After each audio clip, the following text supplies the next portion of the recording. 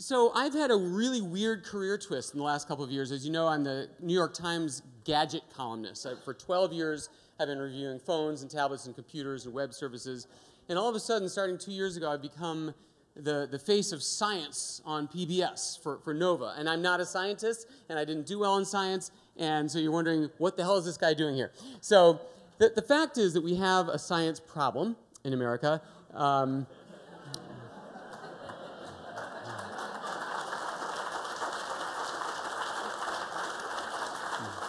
Oh, I'm just getting started. They don't believe in evolution. They don't believe in global warming. In terms of rankings and science scores in schools, America is down there somewhere like below Lower Slobovia. We're like number 65. The scientists and the media people, yeah. My father, ladies and gentlemen. We are very concerned about science in this country because it's not just a matter of dogma and a matter of principle, like we should be the best, damn it. No, it's our competitive advantage. I mean, what is success in business if it isn't innovation? And these days, what is success in America if it's not technological success? What is the biggest company in the world? It's Apple. It's a science and technology company. So science is, we lose business, we lose our place in the world. So I am, as I mentioned, an unlikely choice for a science host, but the story is really interesting. The National Science Foundation is your tax dollars at work. This is the branch of the government that gives grants to science projects, including TV shows and documentaries. And they offered PBS a $3 million grant to make a mini-series about a branch of science that was just emerging back in 2001, known as materials science. And this is what it is: an interdisciplinary field involving the properties of matter and its applications to various areas of science and engineering, investigating the relationships between the structure of materials at the atomic or molecular scales and their macroscopic properties. Well, that just screams television, doesn't it?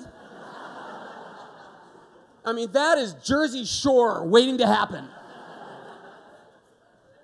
It was considered unfilmable. So for 9 years, Nova took that check and laid it in a shelf somewhere and did not make the show for 9 years. So 2010, the grant was about to expire, and they said, okay, guys, we have to, we're going to lose this money. We have to do something with it. Let's punt. Let's break with tradition. Let's make a show out of this. So they hired this guy. This is Chris Schmidt. He's a producer. He's a science producer. He's worked for Discovery and Nova and National Geographic. What do you call an idiot savant who's not an idiot? Like, that's this guy. He's like, the thoughts just beam out of his brain like the Statue of Liberty at night. It's just unbelievable how smart and how funny he is. And he had this idea. He's like, look, you don't think the normal Nova setup is going to work where it's just the voice of God narrating documentary footage. Okay, that's not going to work with materials science. We need to shake things up. Tell you what, we'll get a host, we'll get a non-scientist who's the representative of the viewers, somebody who's curious and maybe funny, and we stick him in there with the scientists and grill him and don't let him get away with stuff. And so they had no choice. They're like, fine, Chris, we trust you. Do something with this. So he had seen me do some CBS Sunday morning stuff and some talks. So he hired me, and his concept was, let's take each of these scientific principles and then insert our host in as dangerous and life-threatening situations as we possibly can. People will watch that. So this is the trailer for the show. Oh, I forgot to tell the Maker Faire people we have audio. We have audio. We have audio! Oh, great. Does anyone at this fair know anything about science or technology? Oh, thank you, thank you.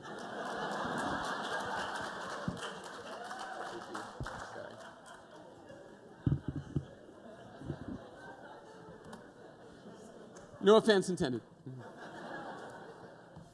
Thank you, sir, Mr. Science and Technology. So I'll show you a little bit of this. Oops, a little louder.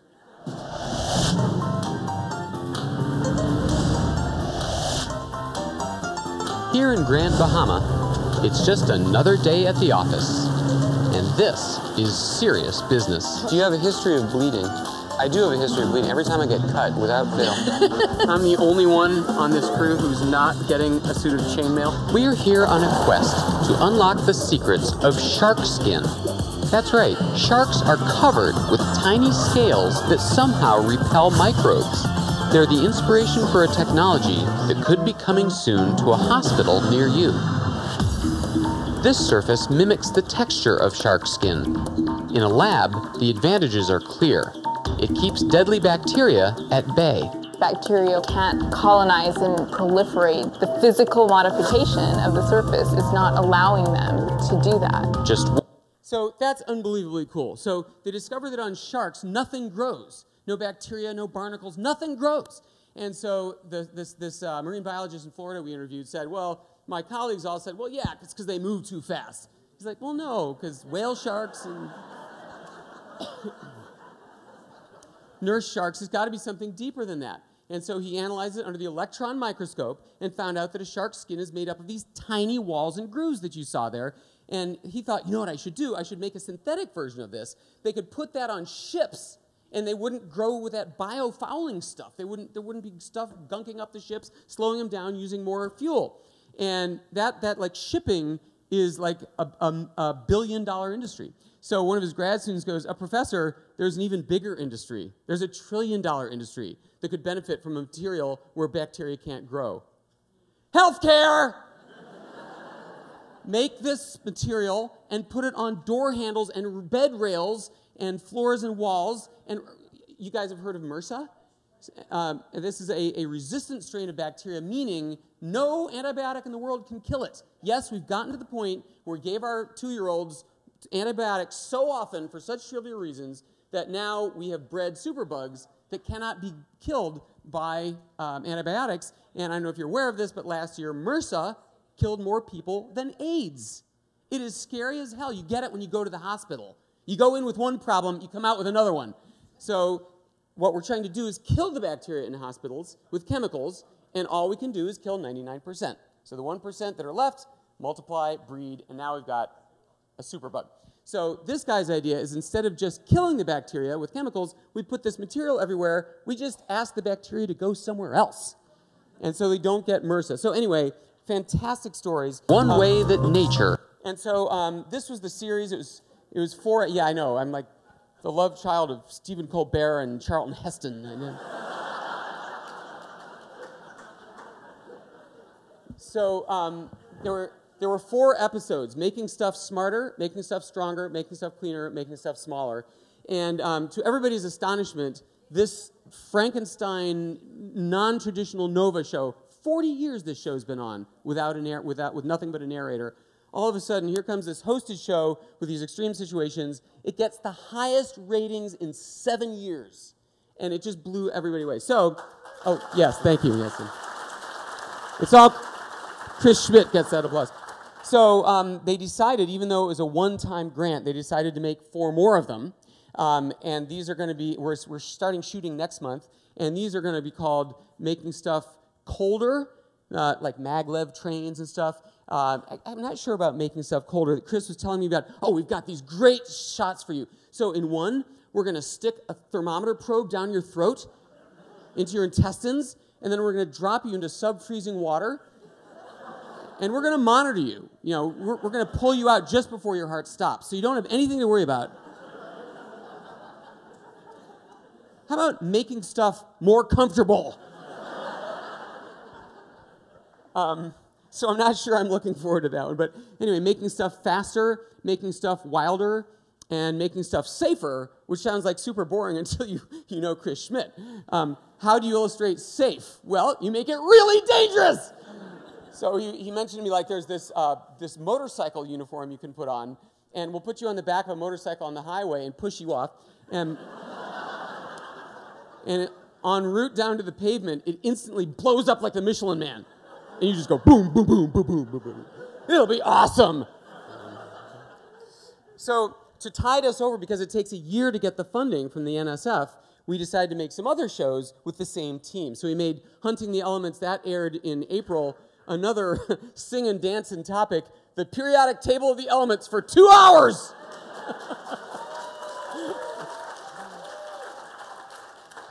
And all of these shows, by the way, are available for free at pbs.org. No ads, beautiful quality, your tax dollars. Yeah.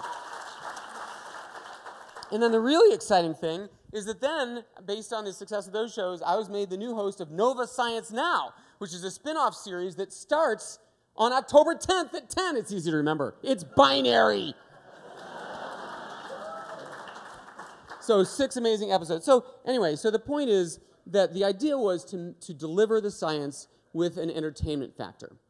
And this might sound like a logical formula. It did to me, but it did not rub everybody in the right way, and I'll tell you about that in a minute. So as you saw, they sent me down to handle these sharks to illustrate the shark skin principle. You might notice in the film, I'm sitting there with my hands under my armpits.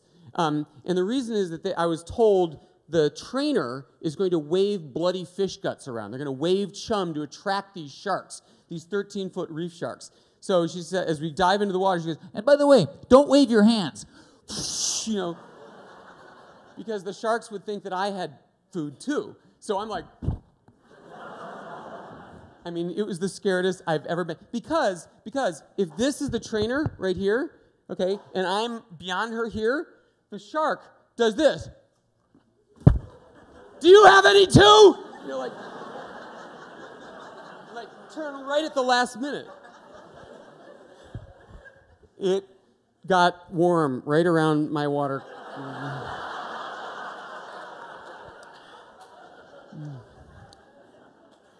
Scary as all get out. I wish I could do it again. So then we landed on an aircraft carrier to illustrate the tensile strength of steel. As you may know, your jet lands on the deck of this tiny ship. It's caught by a 1-inch thick piece of cable wire. 1 inch. And they have a mean time between failure, those wires. They last, so many thousand landings, and then it pops like it did in 1993. And we showed on the show one of these planes lands on the runway. And by the way, they land at full power. They don't slow down, they speed up. Do you know why?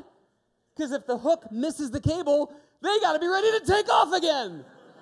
So they accelerate into the landing. And we have this footage where the cable popped, $50 million into the water. The guy ejected out to safety, fortunately. And then to further illustrate the tensile strength of steel, they had me ride in the back seat of a demolition derby car. I went hang gliding. We talked about wing shapes of birds. For Nova Science Now, one of the shows, each show asks a question, a philosophical question, and one of them was, what makes us different from the animals? And one of the common answers is laughter. We laugh, animals don't. Not technically true, but we went to the Cincinnati Zoo and we tried it. I told it elephant jokes. And then I got to tickle a baby penguin. Yeah, you'll want to watch this show, ladies. So they gave me this baby penguin, and I'm like doing this to it, and he's going,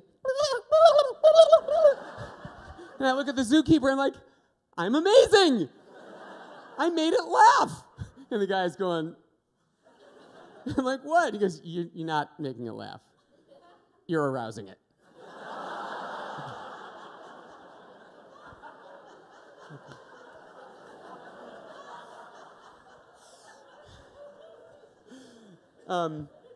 They have discovered that bee venom is an incredible anti-cancer drug. It kills cancer cells. If you can just deliver the particle of bee venom to the cells by bonding it with other molecules, which they're doing, they're a year away from human trials.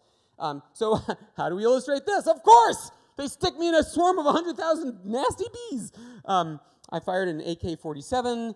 I rode the world's fastest electric motorcycle, without the Michelin Man suit, by the way. I got to tell you about this one of the most fascinating subjects. There's this stuff called magnetorheological fluid, or MR fluid, or Mr. Fluid, as I like to call it, which is this nasty, greasy motor oil with tiny metal particles dissolved in it, such that if you apply a magnetic force to it, it hardens. And you can dial back the hardness of this fluid according to how much electromagnetic force you put on it. So what they're doing is they're putting this into shock absorbers for high-end cars and military vehicles in Iraq, because these guys have to drive over these deserts for 3 hours to get to the battle site, and the soldiers themselves are a mess when they get out. They're like, oh, let's not do that again.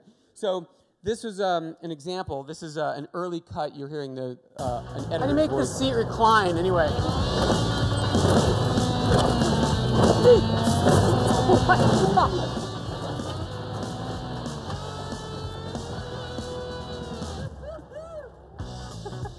That was pretty bouncy. Should sell tickets to this thing. For round 2, the Humvee gets Lord's shock absorbers. Flexible reactions, built right into the material. Ah, this is nothing. How do I adjust the AC? So that's just amazing stuff. And you should see this stuff. I mean, it looks like nasty black motor oil when you're pouring it, but then like into a pie tin. Then they put a magnet under the pie tin, and it turns into a stalactite. It just freezes like that. So anyway, when we got to this company that's doing this, the scientist lady thought she would play a joke on me. She had a cup of this nasty stuff, and hidden in her hand was a magnet. So she thought it'd be a real riot to pretend to throw the cup of motor oil on my shirt. But of course, the magnet would harden the stuff and nothing would fly out of the cup. So this is what happened. A smoothie comes in gray. Oh my God. What the hell? Oh my God.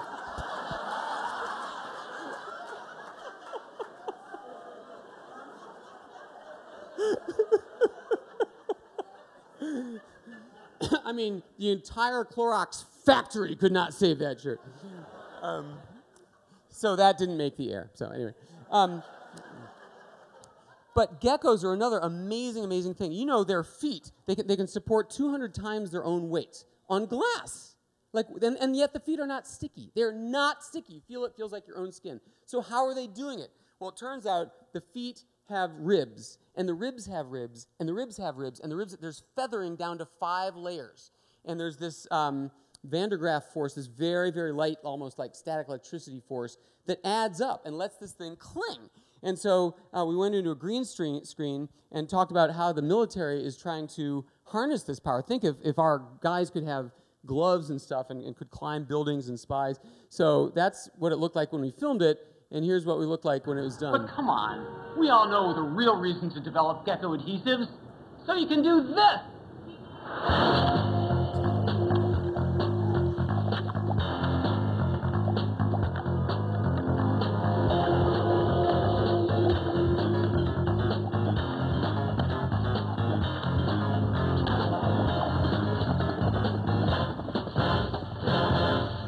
Okay, I'm busted. Nobody has gecko gloves this good. At least, nobody who's talking. Military.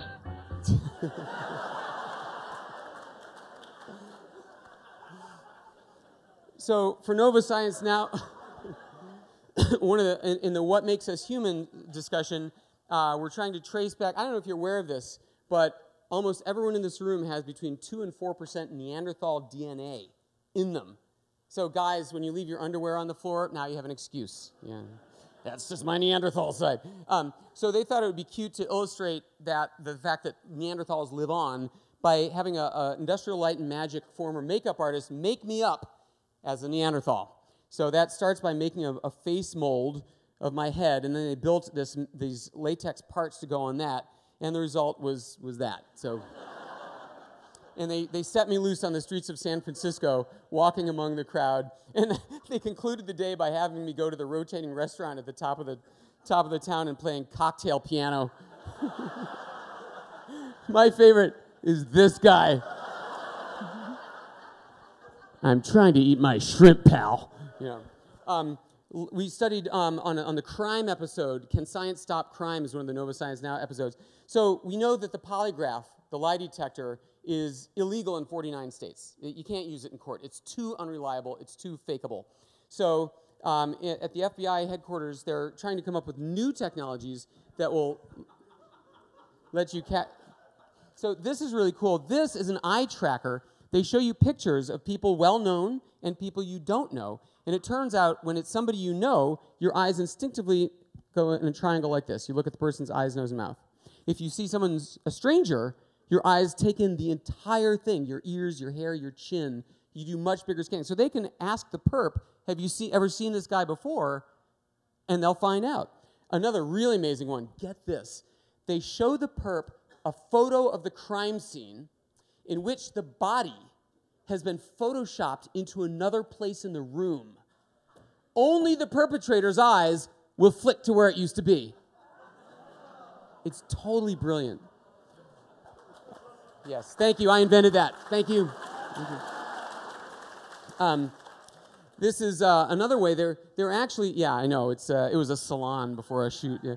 It left what they call octopus hickeys on me. Yeah.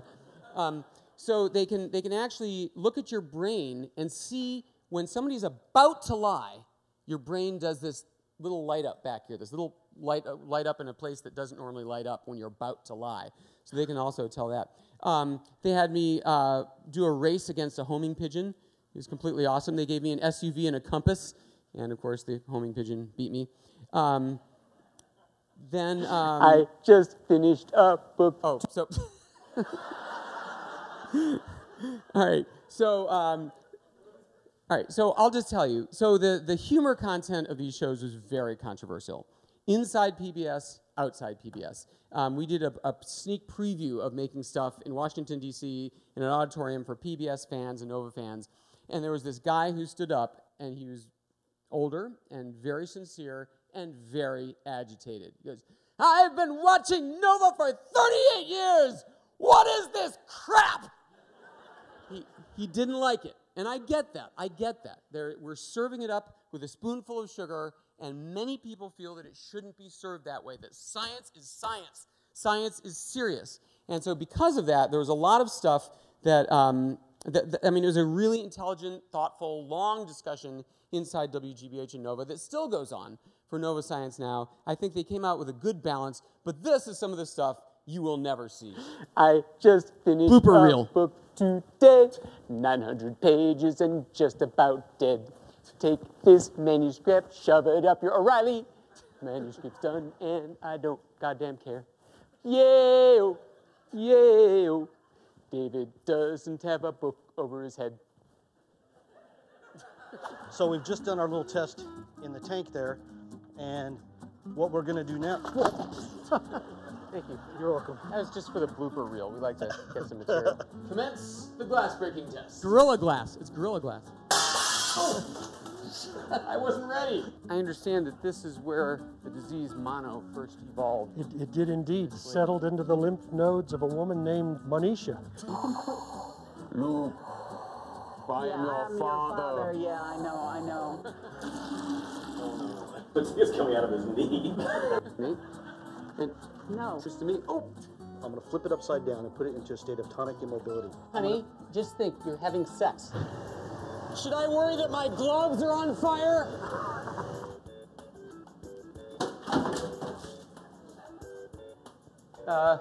We have a little problem. The bottle fell in the fake pee and splashed me. Why is it that our lungs are not exploding out of our chests? Because what you're breathing is N2 and O2, not NO3, because that would kill you. That would kill you, David. And so it's the... You would die. So that would be bad? You wouldn't be able to talk anymore. What are you suggesting? You can just let her go. Fly, be free. Oh, great. She's stuck that way. So we set up all the mouse traps here, and we put ping pong balls on each one of those mouse traps. It simulates a nuclear chain reaction. Oh. And that's a nuclear chain reaction, folks. That way. Don't. Don't. No.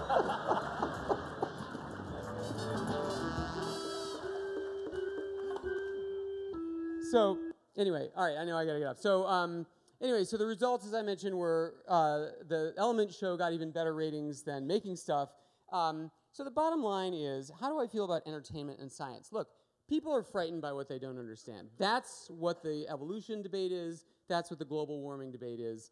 And at the same time, we know that science is very cool. I mean, won't you remember at least a couple of these scientific points we talked about today? I mean, the MR fluid or the geckos. I mean, this is really cool stuff.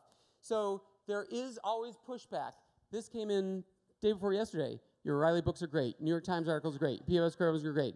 But your humor is so bad, I just have to let you know. So I put up with...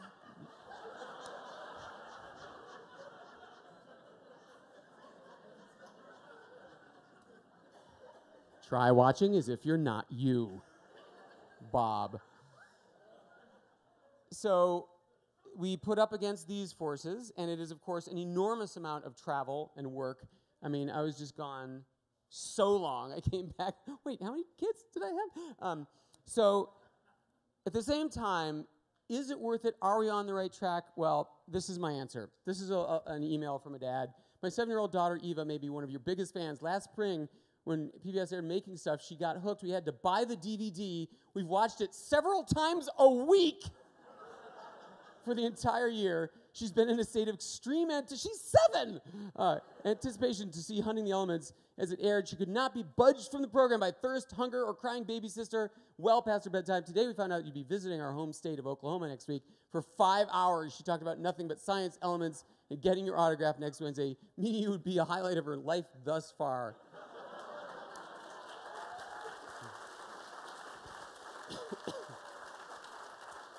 So why do we do the travel and the grant funding and the putting up with the haters? This is why. Thank you so much, guys. Have a great fair.